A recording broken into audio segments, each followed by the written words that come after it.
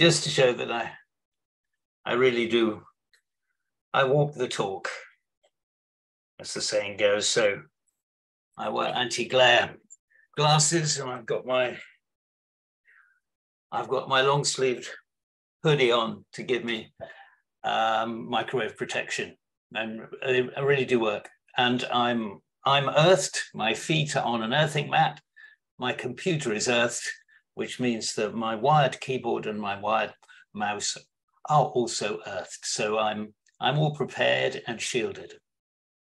Now, so in doing all of that, I have shielded my body from microwave radiation, most importantly, the electric fields coming off all my equipment, which allows me to use a computer and a phone for long periods without having electrosensitive symptoms. And so they're extremely more than useful. It allows me to live my life and do my work. So it's all part of electromagnetic hygiene, which is as complex and involved as and needs as much commitment as germ hygiene does. So electromagnetic hygiene is complex because there are multiple sources of electrosmog and there are multiple types of electrosmog. And you have to work quite hard, think about everything you do in your life, just like germ hygiene. You're conscious of, I've got a clean mug, I've got clean hands. I had a shower this morning. My food was prepared on clean kitchen surfaces, and I've got a fridge to stop things going off.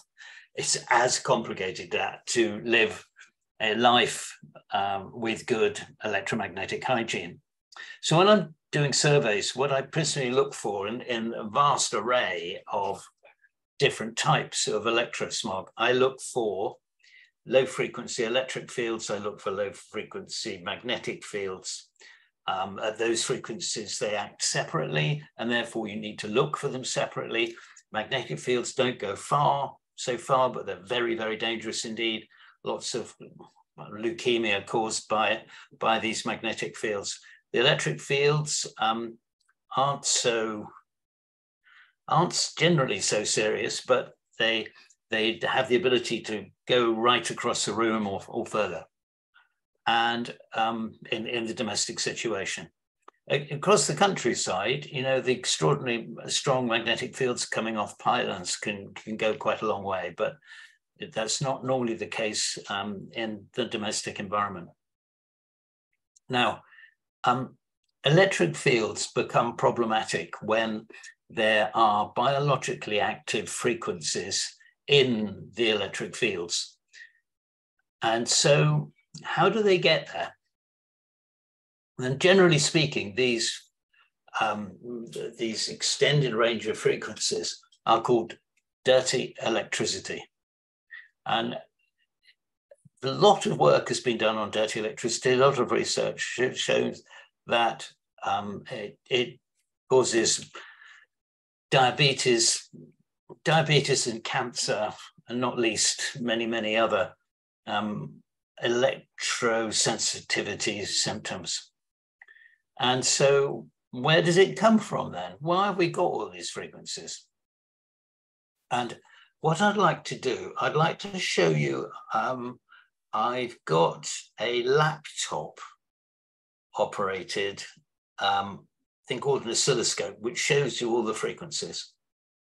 So if I go share screen and I go share that, can everybody, hope you can all see that. And so top left, so this when I plug my oscilloscope in, especially made in Holland, specially programmed in Germany for looking at dirty frequencies. So I've searched the world for this, and it's worth it because it gives me so much analysis. Now, this is the main, top left is the mains voltage. It goes up and down 50 times a second. So it's 50 hertz, 50 cycles a second. And if you notice, if you put a microphone to a flute in the orchestra, you'll see a lovely pure sine. It's the cleanest, clearest sine in the orchestra, which means that it's without harmonics. So the thing in the orchestra that makes all the different instruments characteristic, the oboe, the saxophone, the harp, whatever it might be, you tell it by hearing the extra frequencies, so-called harmonics. Now, in order to be a given note, well, like in this case, 50 cycles a second, that is sort of it's the noise of an electric shaver, the boo noise is 50 cycles a second.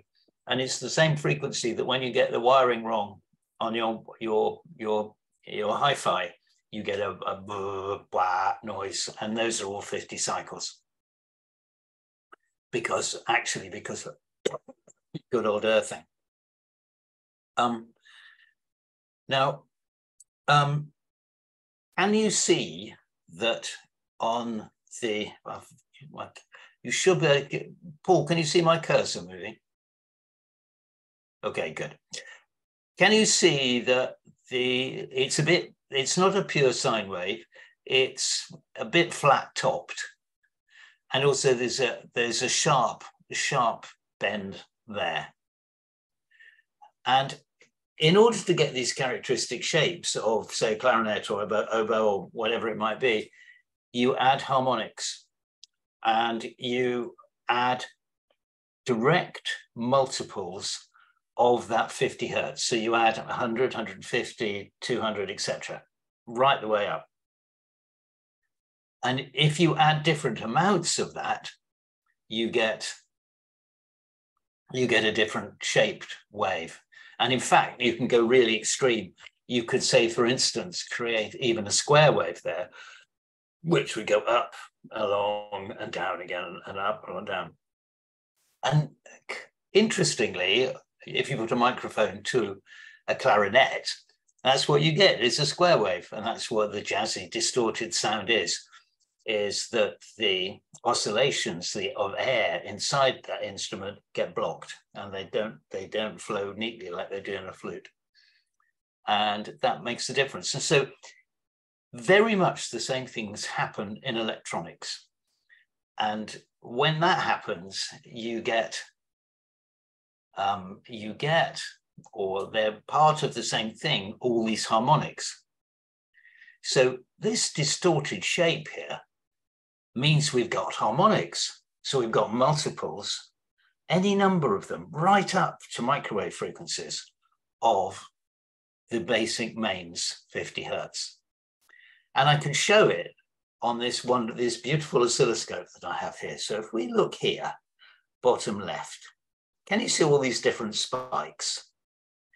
So obviously there's the biggest spike is at 50 hertz. That's the dominant or the fundamental frequency. But what else have we got? We've got a tiny little squeak at 100, as you said, twice 50 is 100. And then at three times, we get a little peak there. And then at 250, we get another one. Then at 300, nothing. Or there's a tiny, tiny little thing. But the proper big peak at 350. So every 100, so every two of them, we get this. And that is what generates this out of shape thing here. Now, so every time we get distortion on the mains, it introduces all of these different frequencies going right up. And the problem with that is that we are, as the title of a recent book said, fundamentally electric. And we have all of our systems, our nervous system, our immune system, our sight, cognition, all that kind of stuff have an electrical frequency at which we resonate. So the fact that there are all these whole series of different harmonics means that it's likely that one of them is going to resonate with some of our one or more of our systems. And that is the problem with it. So, and when I have my mouse, well, you can't see it, I'm on that one, but if you've got my mouse or the keyboard that I'm holding, then if there's not in my case, but normally you've got a strong electric field between your hand and your mouse. But that mouse is supplied by electricity with these frequencies in there. And therefore, those frequencies, to some extent, they'll be slightly modified, but nevertheless, to some extent, those frequencies will be there in that interaction between your hand and that mouse. And when that happens, well, there's all those different frequencies there, and one of them might well get you. And that is why dirty electricity is so important. And it is so much part of electrosensitivity, and it's important to at least do your best to get rid of it. So where does it come from? How do the mains get distorted? Well, obviously, if your wiring's no good and you've got, bad connections everywhere, so the classic case would be in a kitchen where there's been a lot of frying. The plugs that plug into the wall in the kitchen are going to be covered in fat, and they don't connect very well, and you'll get arcing, and you'll get arcing with little sparks jumping across the connection. And that's actually how old radio transmitters, so Marconi, in order to get radio signals across the Atlantic, actually had great big sparks being generated, which he then put into Morse code, of the spark on, the spark off. And it generates a whole range of radio frequencies. And that's why it is picked up so strongly by radios. If you have got the Radio 4 on at the time or whatever, then you'll hear the arcing as you put the plug in. So that's one source. So bad wiring. And so when I'm doing my service, I look to check to see how old the wiring is and what condition it looks like, and any dodgy sockets. So first thing then, part of electromagnetic hygiene is to make sure that your electrics are good and that you haven't got any worn out sockets where the connections are bad. So that's one source. The next source is your wiring acting as an aerial. And there is one particular very low frequency radio signal which actually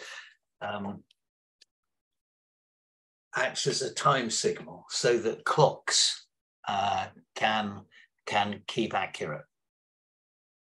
And that particular time signal is running all the time. And our wiring tends to pick that up. So external radio frequencies is the first one. The second one is our mains. So in England, the power circuits come in what called rings. And it goes around in a ring, connects a double socket wire, double socket wire, double socket wire, going out from the fuse box, goes round and back in. And the problem with that is that anything near it which has got, say, a transformer will cause currents and noise to go around the ring. So a thing that I commonly recognize, and all electricians are trained to do this, is to what's called break the ring. So you have what's called radial circuits, which are just how you'd think they'd be connected: a piece of wire, socket, piece of wire, socket, piece of wire, all sort of daisy chained around the house, but not in a loop. So you can't have what's called an induction loop, where you induce currents. Now, so that's that. So ring mains, they're a problem. And then the big cause of all of these different frequencies are power supplies.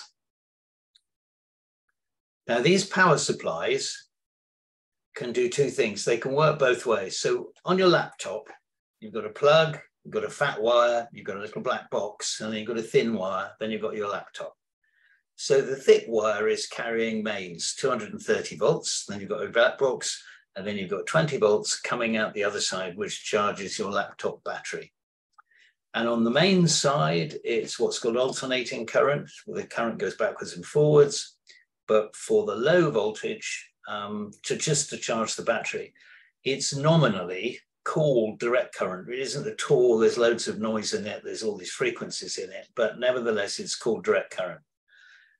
And it's really important to help smooth that out by earthing the chassis. We're back to earthing again. Earthing the chassis of your computer with an earthing cable. We sell them on our website. And it's called a computer earthing cable. You just plug that into the wall and plug the other end into the back of the computer at a USB port. And that quiets things down wonderfully. But these power supplies are what's called switch mode. And a switch mode power supply, an SMPS, is work typically at, instead of 50 hertz, 50,000 hertz or 50 kilohertz, plus or minus, so about 30 kilohertz to about 70 kilohertz. And this noise is everywhere. It takes the power off the mains with those frequencies in there, and it delivers power to your laptop with those frequencies in there. All of these things can be designed out, but everything still works with them still in. So when it's a choice of making the power supplies as cheaply as possible, they tend to just pull out all the nice smoothing capacitors and whatever else. And so we end up with all this noise on our equipment. Well, I've got various questions that have come in via email. And thank you very much for sending them in. I look forward to answering those in a minute. Now, so we have on power, so anything electronic, at the screen I'm looking at, or any radio or whatever, the answering machine on my telephone, etc., is all powered by switch mode power supplies. Oh, right. Yes. Okay. So, from Gibbsy, thank you, Gibbsy. And yes, if you can use your power supply off your laptop powered by the battery and not on a power supply, you will find it more comfortable. Do cooker clocks have both RF and dirty electric, as they really affect me? Absolutely, possibly. Anything electric or electronic can have dirty power. And some of these older stuff, if it's quite an old cooker, can be really quite seriously bad. And one of the worst things I ever saw was a very tiny 1930s doorbell charger. So it was like just providing 6 volts for someone to drive the doorbell. It was extraordinarily noisy. I don't know, I think the Stetson meter went down from about 300 to a good 50.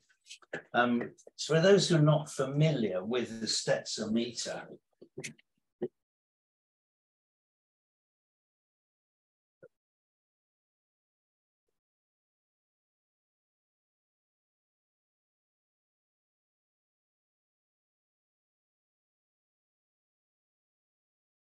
you saw from the diagram that I showed you through on my laptop oscilloscope how complicated the figures are. The situation is with dirty electricity. But this is just a little plug-in meter called a Stetson meter, and that it turns all of that complexity into one signal.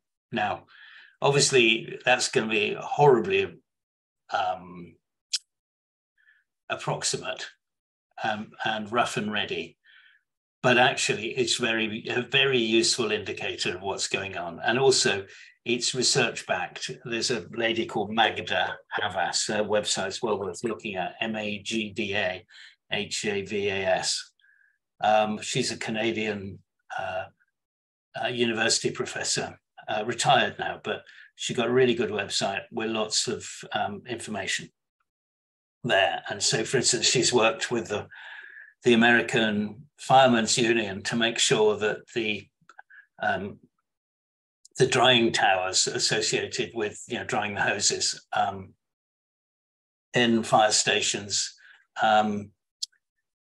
don't have powerful transmitters on them, because the firemen were all getting sick, because they have to sleep and stay very close to the fire engine. So when they get a call out, they just jump down the greasy pole and go straight into the fire engine. But anyway, so I've helped one Welsh fireman actually, who was suffering because of the strong radiation at the fire station, and he slept in one of our sleeping bags, and that shielded him enough so that his electrosensitive symptoms went right down. But anyway, that's Magda Havas. She's also, she found out that dirty electricity causes people with what's called brittle diabetes, which diabetes that goes in and out, to induce the diabetes.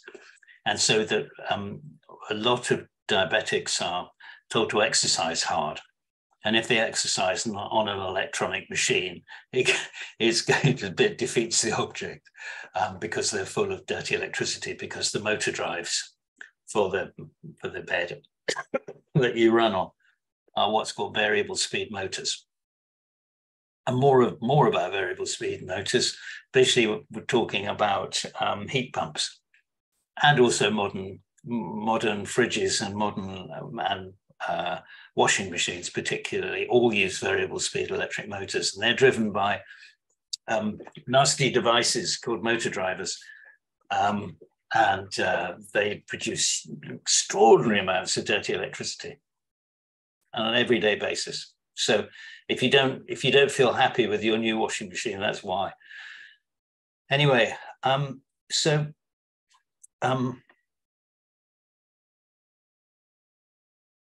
when we come on to renewables, we're talking about serious power here. It's not just like powering your computer or your hi-fi or whatever. This is about making air conditioners. Yes, they use a lot of power, and very similar. They are another kind of heat pump actually, and they've got modern ones to be efficient, have variable speed. Variable speed electric motors generally use less electricity than fixed speed electric motors. So that's the direction everything is going in. And each of those variable speed electric motors got a controller, and it's the controller that makes all the dirty electricity that doesn't do us electrosensitives any good at all. And the important thing is right. The other big thing with renewables is solar panels, or the worst dirty electricity typically comes from inverters, and so their power supply is backwards. So you end up with solar panels on the roof, which are producing many volts, to 40, 50 volts each on full power, and they're added up. So you end up with about 600 volts per loop going into your inverter, so the so-called DC side. And then you've got the output side, which is the AC side, when you're looking at 230 volts and very high currents, maybe 30 amps, which normally would melt ordinary wires.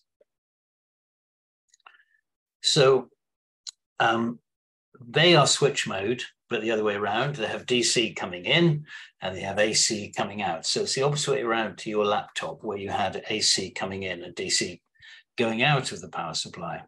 So an inverter is a power supply the wrong way around, where you've got DC going in, you've got AC coming out. Now, For smaller applications like caravans, log cabins, that kind of thing. Okay, well, I'll cover that. I'm just a good question about the. Hope you all got to see that. Do the panels themselves have EMFs coming off them? Inverters. So these inverters, instead of producing, you'd expect them, well, they're producing mains voltage, aren't they? So they're going to be producing a sine wave, aren't they? Nice smooth wave at 230 volts, yeah, at 50 hertz. Well, they're pretty good and pretty accurate at producing 50 hertz, plus or minus, very small amounts. And it has to be like that or they wouldn't work.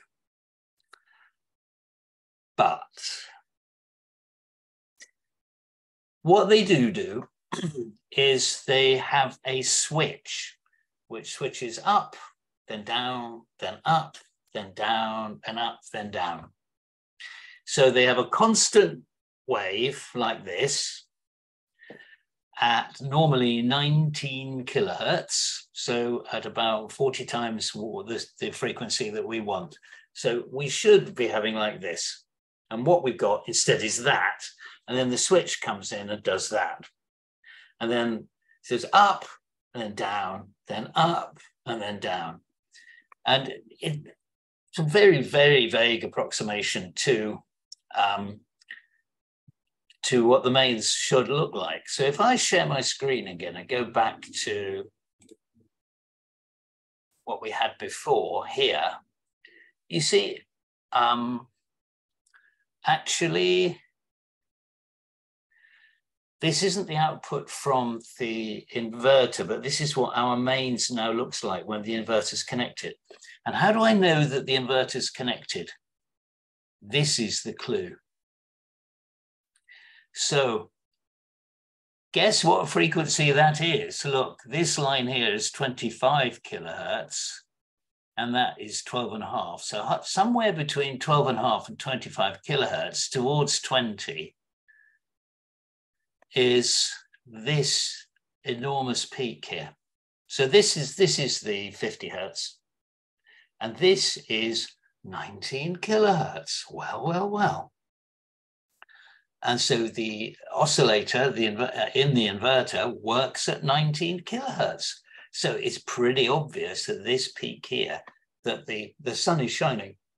The sun is shining, the inverter's on, and I've connected to the ordinary, any old plug inside the house, and look what it's got. It's full of this. Now, if we look very detailed right down into this, can you see there's lots of little notches there? That's what this is a zoom in into that.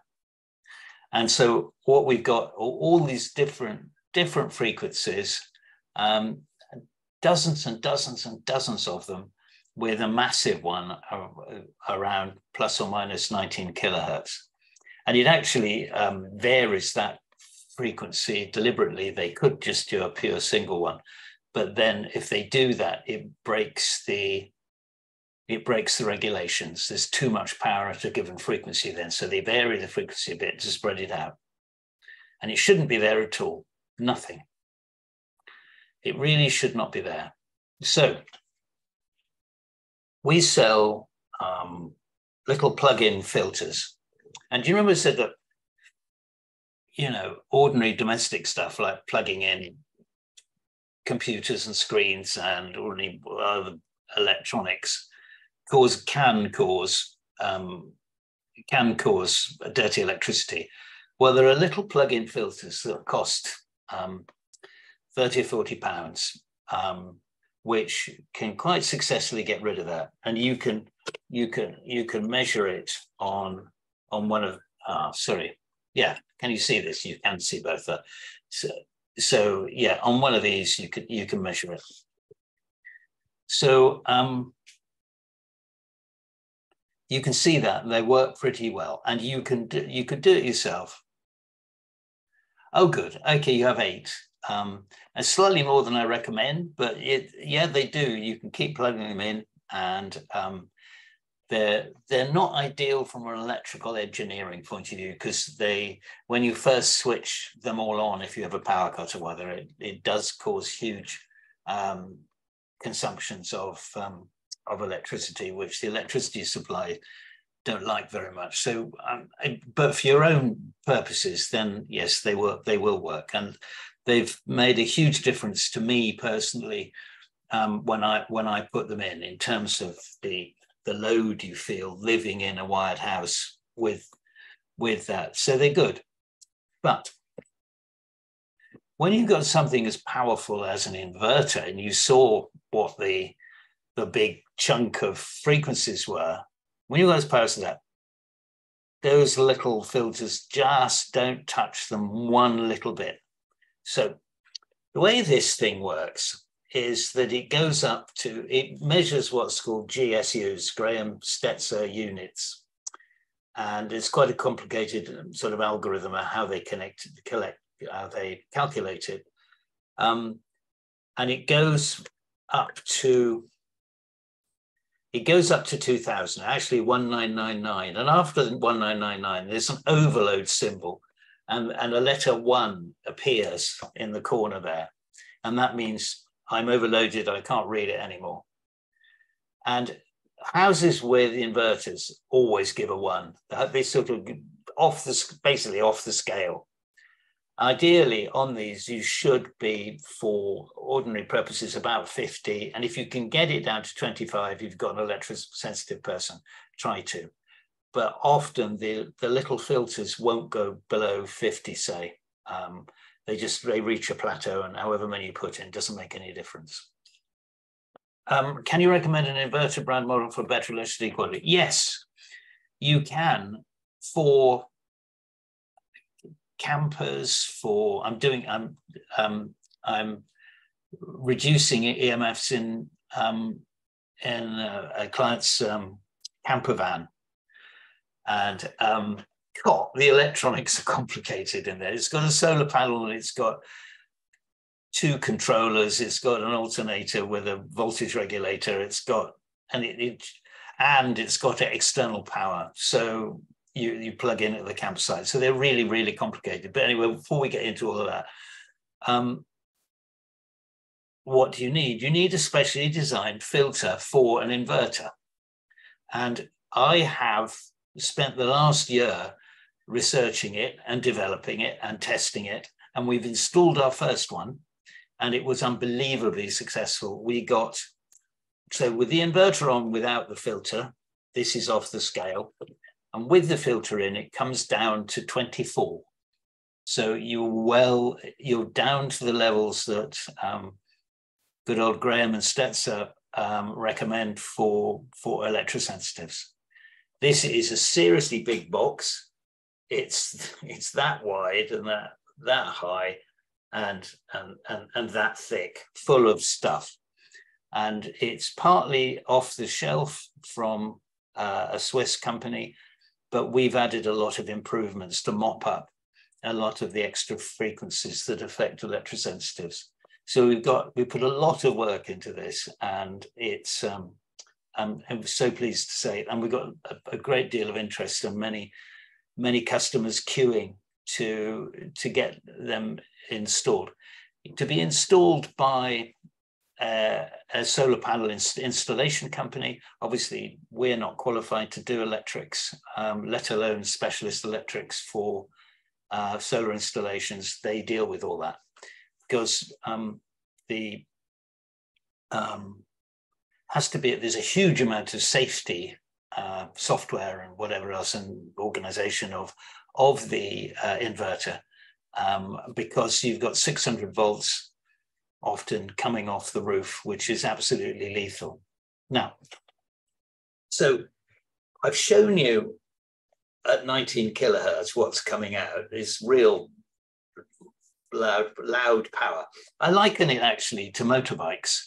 It's like they're selling all these inverters, they're selling all this equipment without any silencers at all. Although we can't hear it, yeah, but we can read it. And we certainly feel, electrosensitives certainly feel it. And so I live on a high street where sometimes a Saturday morning, a fleet of Harley Davidsons come past and you can't hear yourself think. And it's a bit like that with inverters. They're all putting out this incredible noise, which needs dampening down with basically a silencer. So I've decided to call these things the mute. So this is like a mute on a trumpet, where it just stops it blatting out all the noise. Anyway, so we've, and it's all very good, straightforward science, or electronics has been around for years. It's called EMI, electromagnetic interference, and all there's textbooks and university courses and goodness knows what have been doing this for years. That's why when mobile phones first came out, they used to interfere with your radio. It used to go da-da-da-da-da-da. I don't know if you remember that noise, but where was the mobile phone looking for the mast, waiting for a reply? And that doesn't happen anymore. And that's because they got the electromagnetic interference sorted out. So the electronics industry and telecoms industry understands incredibly well how to stop different electronics units. So your mobile phone doesn't stop your car transistorized ignition working, for instance, or put the electronic brakes on, or stops the electronic braking system working. So they've stopped that interference because they're engineers and they understand that this unit will interact with that one. But what they've forgotten is this unit here, us, that our bodies being having this interference, and they've forgotten that. But the science and the technology all exists, so just latched onto that. All very straightforward stuff, and it works. It's really good. So now, so there's two sides to it. One is the filter on the output, and that's the one I was doing. Forgotten or willful negligence? Yeah, well, the reason actually is cultural, and it's to do with medics and biologists over here.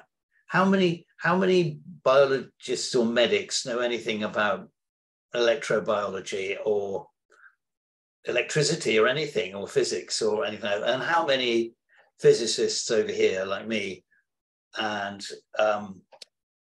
let alone telecoms engineers, how many telecoms engineers know any biology? They just don't. It's a cultural thing. And so, I mean, I think I've explained before about how they test for whether a mobile phone's radiation is harmful or not. It's the engineer's version of a human head. So it's a glass jug.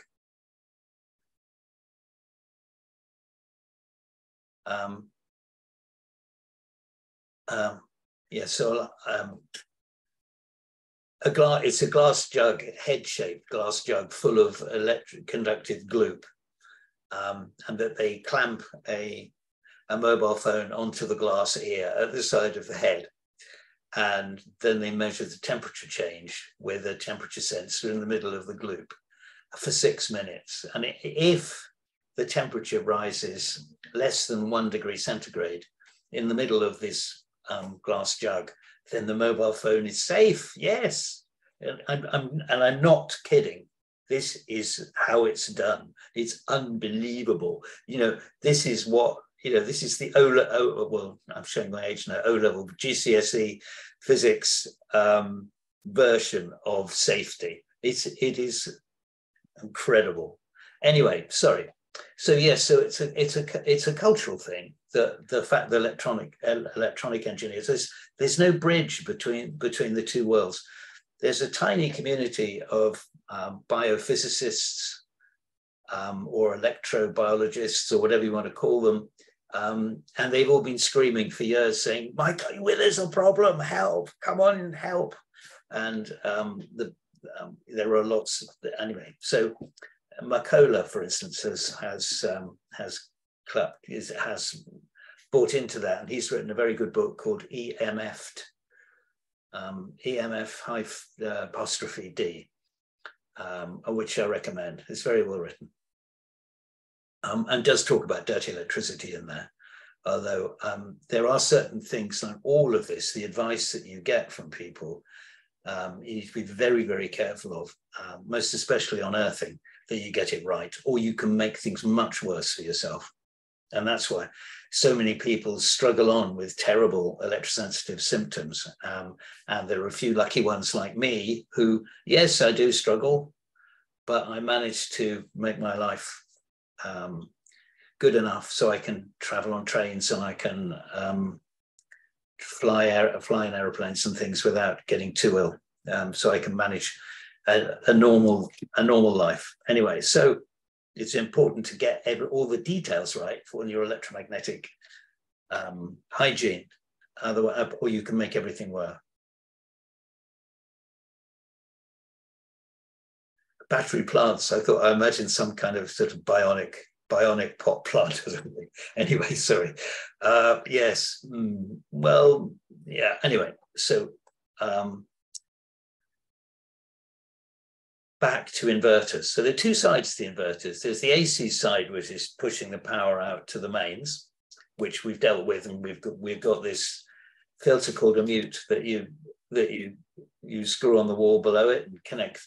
And the crucial thing about our filter compared to the other ones is the power actually has to go all the way through it. All the power goes through the filter. The filter isn't on the side of the wiring, just trying to mop up what it is. So it's not, in electronics terms, it's what's called in series. So the power goes through it and out the other side, whereas all the other filters are in parallel. So if you could imagine a stream coming down here and you've got a side channel, that's how they're bolted on. And that's how our little filters work, actually, because you can just plug them in. You don't have to have an electrician in to undo all the wiring and reconnect it all. So, so it's in series, not in parallel. But what that means is you have to build it to take all the power, maybe 30 amps. So it's sort of like, 7 or 8 kilowatts going through the filter, and it's got to be able to take that power. The wires have got to be fat enough, and all of the equipment to be capable of taking that. So that takes special measures, special engineering to make sure that the thing will not overheat and that it's specified right. And so and ours is, and it's I'm pleased to say it tested wonderfully. And let's look at the DC side then. So the DC side is that there's a wire that goes up onto the roof that connects to the first panel. And then there's another wire that goes from the first panel to the second panel. And then from the third panel, and so on and so on. All the panels are in one big loop. And so you can add the voltages up. They say they're 50 volts each. You can easily have 600 volts coming back out off the roof and in there. Now, what happened in America is that radio hams, the amateur radio people, lost their ability to be able to receive and transmit at FM radio levels. And they were just completely swamped by all of the radio frequency coming off the roof. And how did that happen? Well, the thing is that you saw that there were all these different frequencies coming off the inverter from my oscilloscope. Well, some of those are FM frequencies, FM radio frequencies. And very often when you buy an FM radio, it's in the form of a loop, a radio antenna, an aerial for FM. It's done with a loop, and they work beautifully. And that's exactly what we've got, except this aerial is the size of a house. So it goes up one side of the roof, along the roof, and back down the other side. This is huge aerial. And there's this huge FM aerial. And so you have to damp that out. And we also, as part of the installation of our filter, we damp all that out. Sometimes using little filters in electronic boxes, sometimes using things called ferrites, which you clip onto the wiring. It all depends on what we measure is coming off the roof. But anyway, so far so good, and that's where we're at. Can I ask? I can't find the chat. I don't know how to do chat. I did submit one this morning to Guy about hair dryers was one. Okay, hair dryers. Okay. The other ones. The principle. And is it worth unplugging the router at night? Okay, well, let's one question at a time, please. So, hair dryers. Okay, if you're electrosensitive, try and live without using hair dryers. Hair dryers produce huge magnetic fields. It's because of the power taken by the heating coils that heat up the air. And so if you use them, hold them well away from your head. I can't go near them. They affect me terribly. Goodness knows what long-term effects it has on hairdressers. They are shockingly large, these fields. So just try and avoid the use of hairdryers as much as you possibly can. The thing is, the other thing was that you asked in your question, in your email to me, was that you can vary the power on that's a red herring. That's not a problem in this particular case. It is a case where you vary the power to things with what's called a thyristor, which is what happens in theatre lighting. And so if, as I've done, I've ended up sitting up in the gods to get cheap tickets, being a skinflint, and I'm right by the lighting, and it just gets me horribly. There's so much dirty electricity in the dimmed lights that I just wither. Anyway, so watch out for that. So in certain cases, dimmed light, and also generally domestically, having a rotating dimmer switch instead of just an on-off, don't go there. Get rid of those dimmers. So what I do, so for in my kitchen, I've got 3 banks of lights, which you switch off at the wall.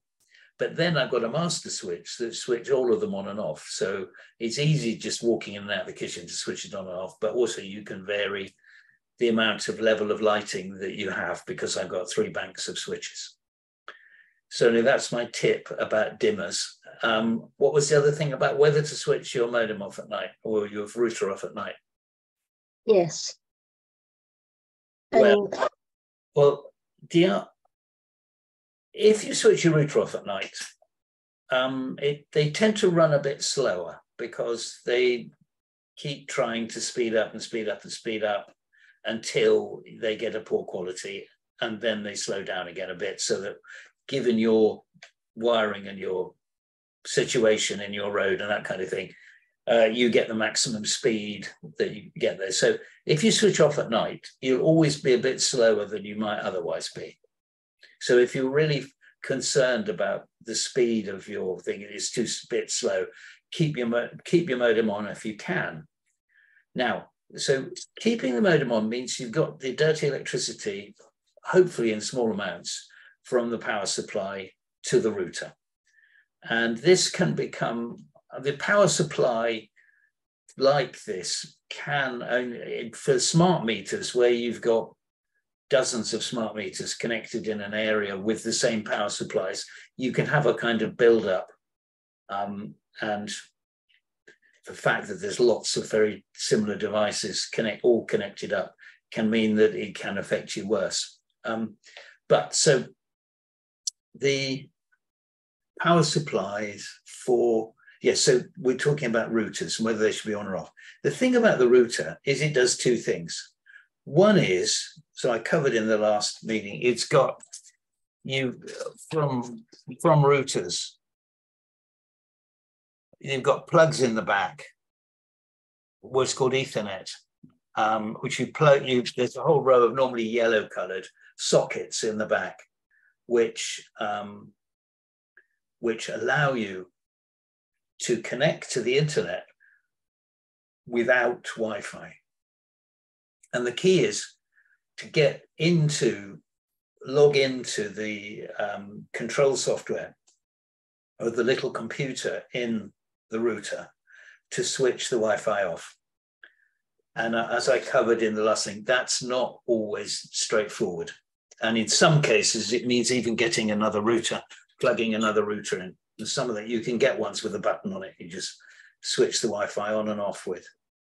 But it still keeps you going out to the internet. So if you're like me, you use the internet for your telly, then you can.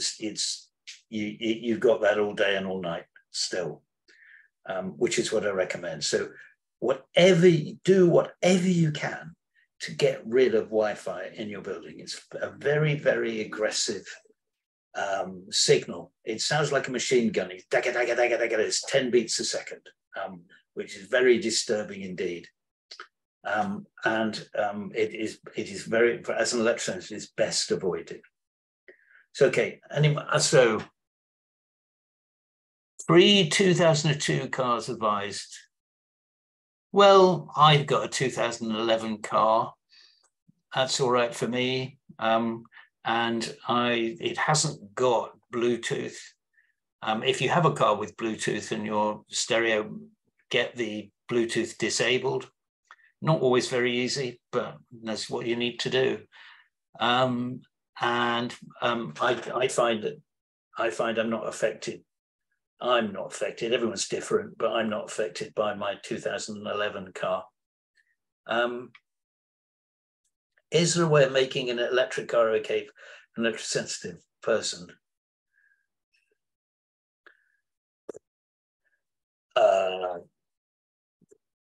Choose a simpler model. Choose a newer model. Newer models tend to be better than older ones. Take some, I've done a fair number of measurements. They're all pretty awful. BMWs, particularly the later ones, tend to be better than most. Also the Teslas are pretty good, but old Toyotas, the Priuses and that kind of thing, are completely awful. I have a short taxi ride in a Prius and I get out and I'm like a jelly. I can hardly walk. And remember to switch off the Bluetooth when test driving. It emits a lot. Yeah. So,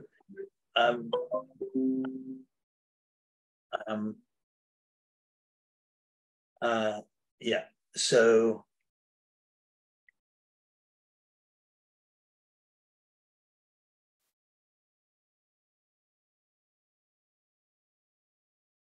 In terms of dimmers, I've not come across ones that reduce voltage instead of doing pulse width modulation.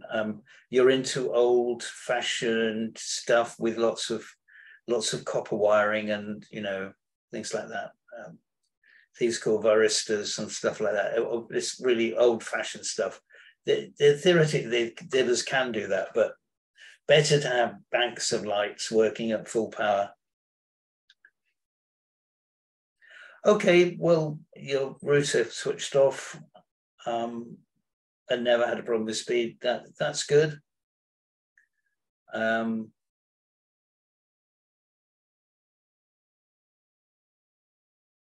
Right, well, so I've got a sort of standard set of recommendations for people. I don't have time to cover it now. It's quite a long list.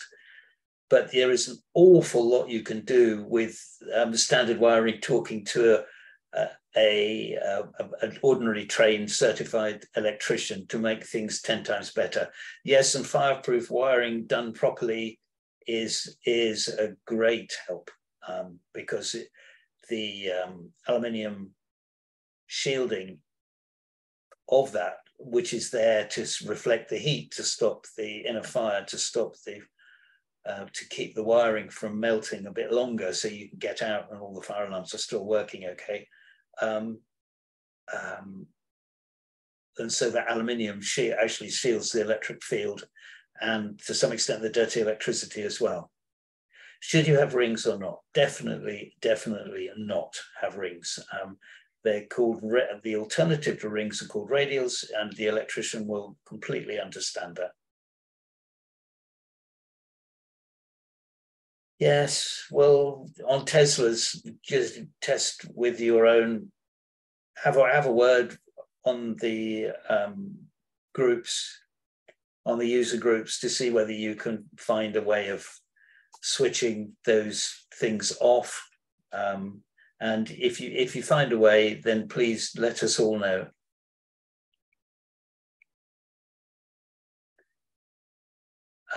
Magnetic fields are the things to watch out for in cars because you can't reduce them.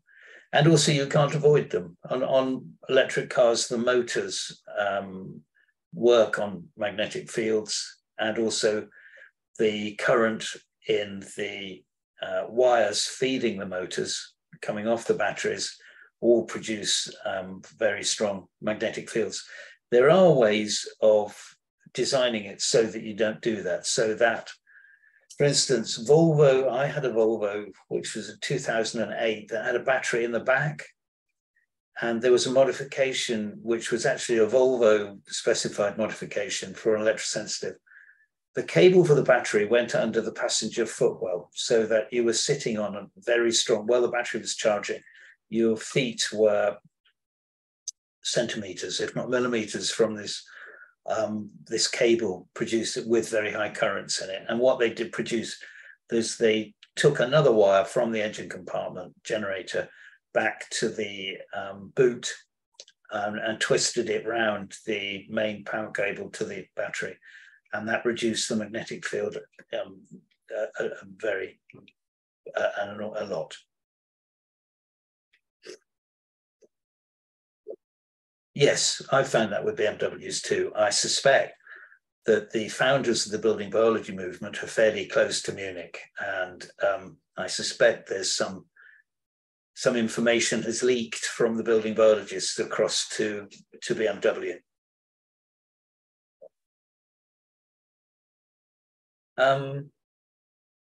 Okay, I've not heard of no rad for you. I will check that. Thank you for that.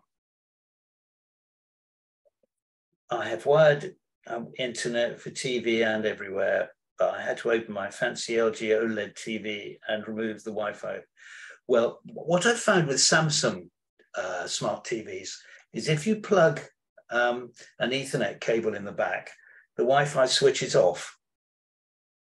They're always changing these things, and maybe it doesn't do it anymore, but I found on models 1 or 2 years old that was happening. Well, almost all electrosensitive people are, to some extent, multiply chemically sensitive as well.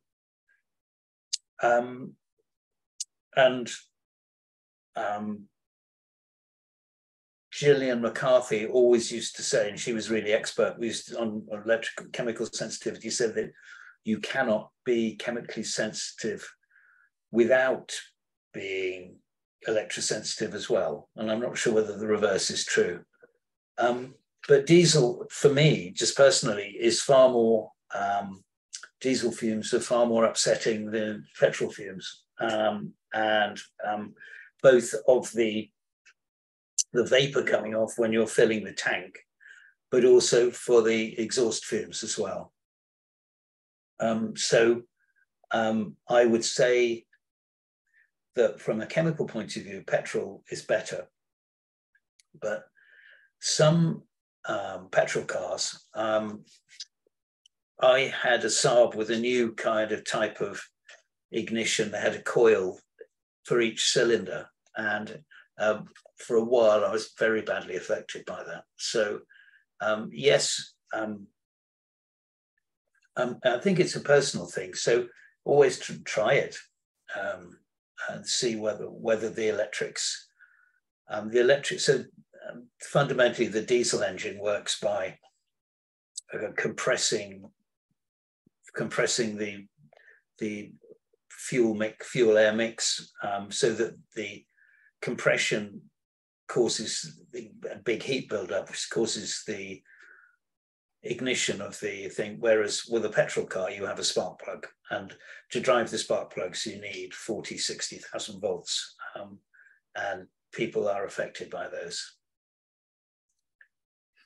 How do you know if you've got ringed wiring at home? The default is having ring mains,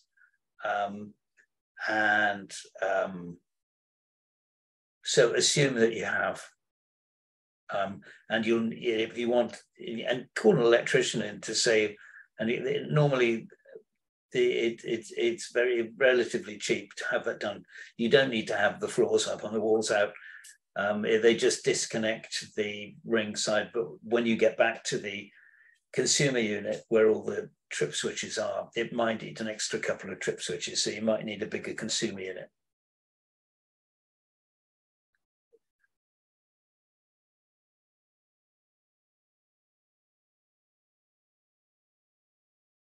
My plug-in hybrid cars, what type have you got? That's great if they are, and they're generally improving. So Michael, you run BMWs, do you?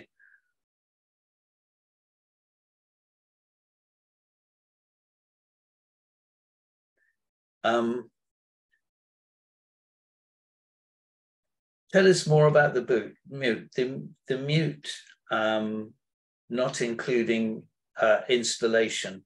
They're a big unit. And there's a lot of work gone into it. So they are currently £2,400.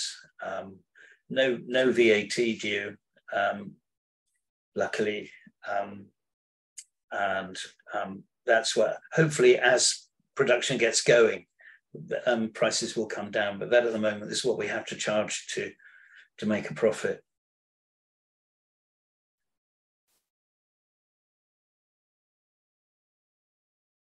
EHS self-diagnosis, haven't seen that. I suppose we all do, because you can't get it from anyone else.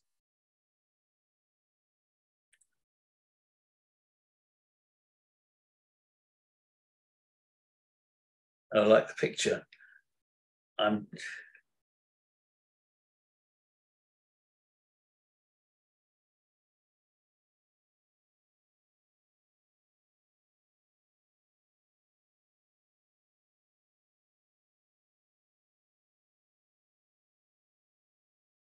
Yeah, it looks nice. I'm looking at norad4u.com. Are they American or they?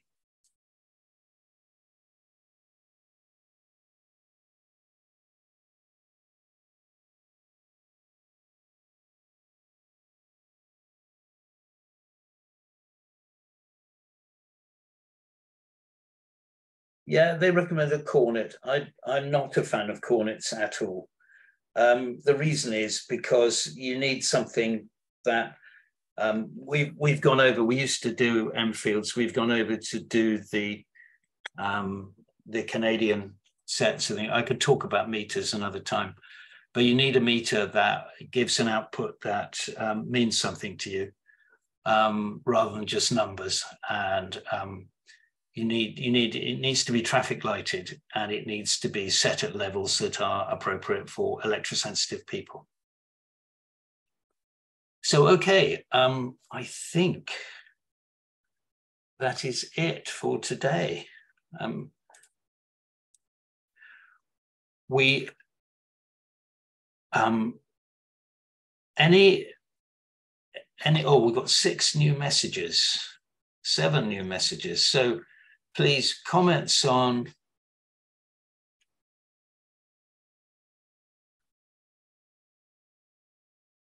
Guy, just to let you know that I have recorded the messages this week, so we could answer them at a later time if you don't wish to do something. Well, so what would everybody like for next week? Electromagnetic hygiene is the key, really, isn't it?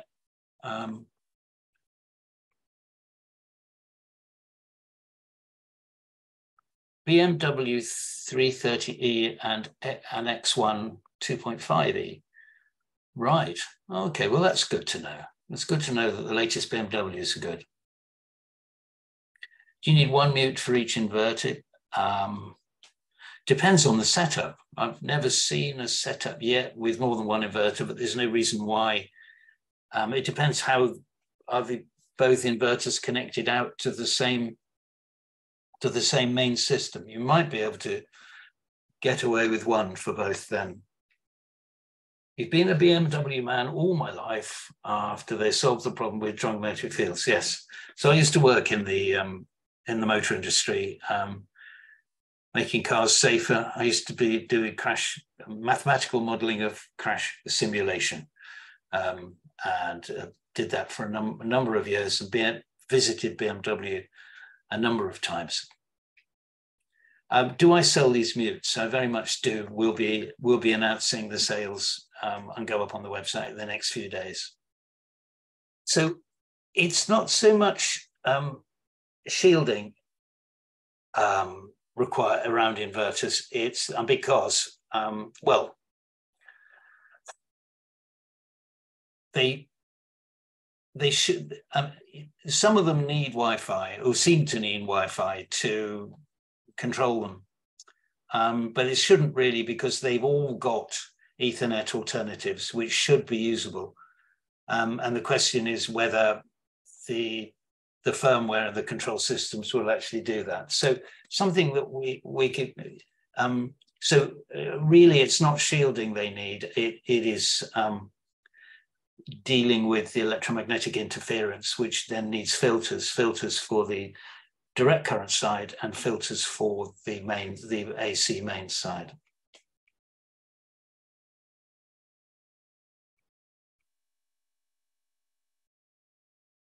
So the website for the mutes will be Beneficial Environments.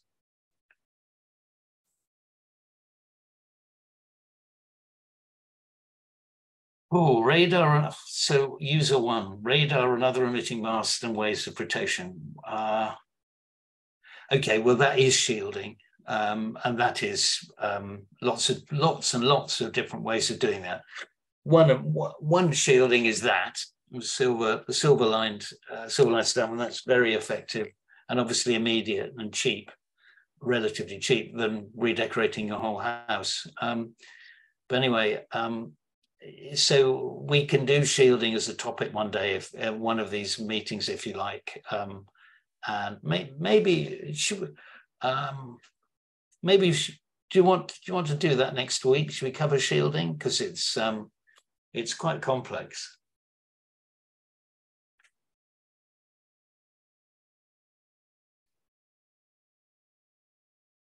Yes, you would. On your workshop, withering main, yes. Okay. Okay. User 1 is called Maya. Hello, Maya. Nice to meet you. Sleep hygiene and shielding might be a really great topic. Yes, okay. And very much part of the same thing, except that the sleep shielding is to do with our 3-sheet system and so on. Yeah, okay. So let's shielding house would be good. So much for the info. Okay, we'll do shielding. We'll do shielding the house and sleep, particularly sleep. Obviously, sleep is the most, to make a sleep sanctuary is by far the most important thing to do, to let your body properly recover with a good deep sleep, while not being irradiated. So till next, really looking forward to next Monday, and do spread the word around. Obviously, we've got about a dozen, with 14 participants, so including me and Paul, so that's 12 viewers. Okay, we could do some more really, but so do spread the word around. Okay, and we'll see you next week. Okay, bye now.